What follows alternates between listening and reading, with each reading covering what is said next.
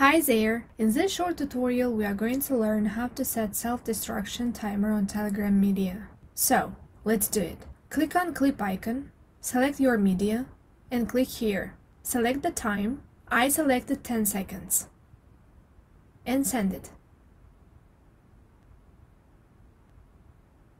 Now I'm here in the second Telegram account.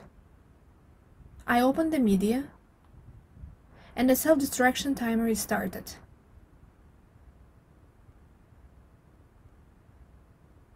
Now the media is disappeared. I don't know why, but when I open the media, it's considering that I took screenshot. I think it's kind of a bug of Telegram. We hope you like it and share it with your friends. Comment below your opinion, whether this tutorial helped or not. Thank you for watching and supporting us. Ta-ta for now!